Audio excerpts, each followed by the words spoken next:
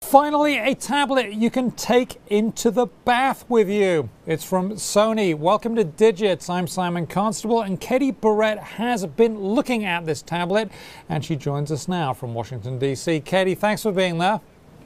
Thanks for having me, Simon. Tell us about this tablet, this aquatic tablet, anyway.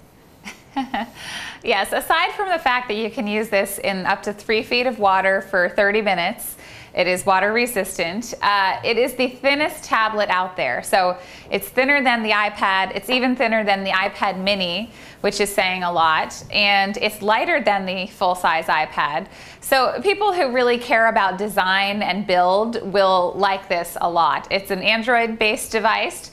And a lot of the other tablets that have been out from Android aren't exactly desirable. They're either too long or too wide or just feel awkward in your hand. They're very heavy. So I think Sony really zeroed in on design here. So it looks like it from everything that I've read and seen, this looks great. The being able to take it in the bath, that's great. There is a problem though that you found, and that was its battery life, right? Tell us about that. Right, so we run a pretty standard, very harsh battery test on all of our tablets that we test, and it is to keep the Wi-Fi on so you collect email in the background, to have the screen at about 75% brightness, and to play a continuous loop of video. And we've run that test on every tablet we've ever tried out, including the iPad. With the iPad, that test resulted in 11.5 hours of battery life, and with the Sony Xperia Tablet Z, it only got 5.5 hours of battery life. So that could be a real problem for people who love video and want to kind of push this tablet to its limits. As I used it in daily life, I didn't have a problem. I didn't run out of battery unexpectedly, but some people might have a bit of a problem if they are very heavy users and they love that video. Now, we have heard over the years about people bringing out tablets and saying this is going to be the one that can compete with the iPad, which really seems to have dominated from day one, this particular part of the market.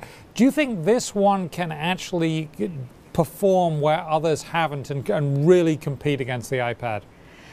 I do. You know, it's funny, we forget that the iPad came out 3 years ago. It's not like it came out 6 months ago or last year. It's 3 years in the making, and we've still not seen something that's even rivaled it. So when you think about a tablet, there's really not a tablet market. It is the iPad, and that's kind of the desirable tablet. And I think Sony really realized people do care about design in these things. It's not necessarily a product you have to have, right? It's not your smartphone, and it's not your laptop. It's kind of an extra product. So they really wanted to make it sexy, and they did a great job. And you know, Sony has been out of the conversation here for a while. They've needed a mobile technology product for consumers, and this might be just the ticket for them to get back in the game. Now, Katie, you mentioned the iPad being 3 years old. I still have one of the original iPads. I use it. There is one thing about it. It's rather heavy if you're holding it up to read something from it for a while. Sony's obviously got over that with the lightness thing, and the lightness thing was somewhat solved by iPad with the mini version, the much smaller one.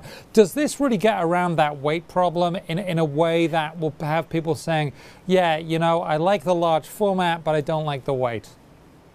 Yeah, I think so. I had this in my bag at our D conference all last week, everywhere I went, and I didn't notice it. So I think that says a lot. If I carry my iPad, regular size iPad with me, I do notice it. I'm aware that I have it in my bag, and I didn't notice it with the Sony tablet. So that could make a big difference for people.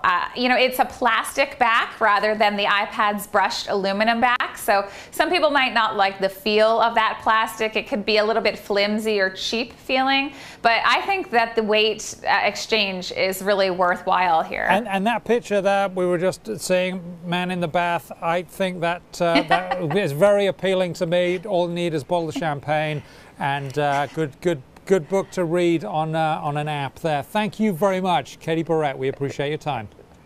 Thanks, Simon. I'm Simon Constable, and that was Digits.